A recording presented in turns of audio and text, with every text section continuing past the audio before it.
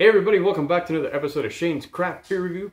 Today we're going to be taking on the HAZY New England IPA. HAZY. Kind of reminds me of that song.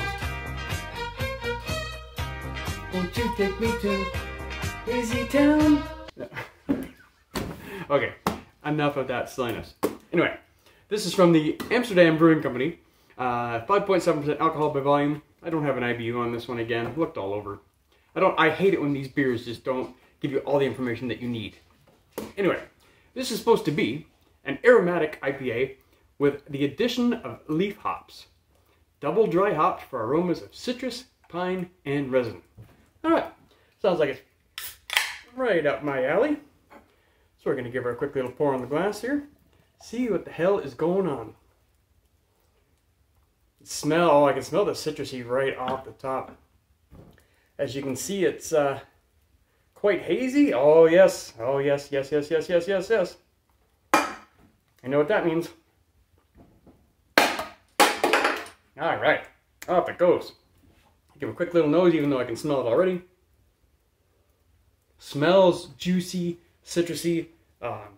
That's the tropical kind of fruits I'm getting out of that. Alright, can't wait to try it. So let's get into it. Cheers.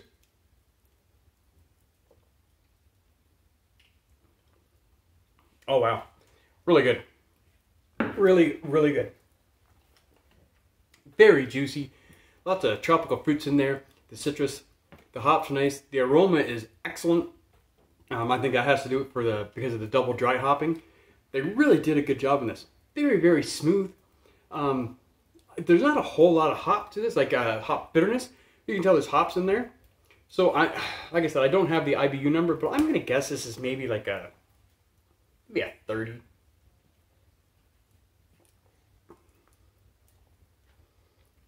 Yeah, 25, 30. I'm just guessing. I have absolutely no idea.